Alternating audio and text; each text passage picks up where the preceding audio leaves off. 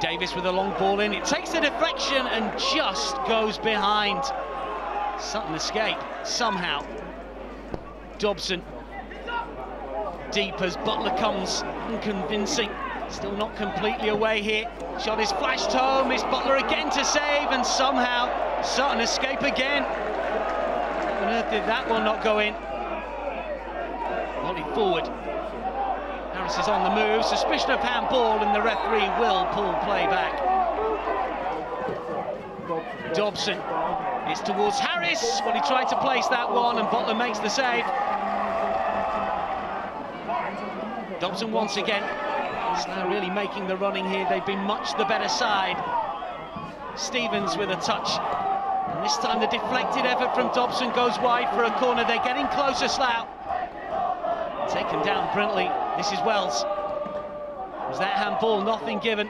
Wells will recycle. Now it's with Dobson to curl in. Butler underneath it. He loses it.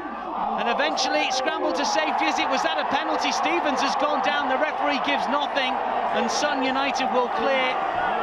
They have ridden their luck throughout this tie. It remains 0-0.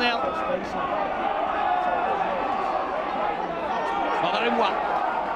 Good skill from Bolarimwa. Clough will take it down. It's still Clough. Can he finish? Good save from Turner. Charlie Clough.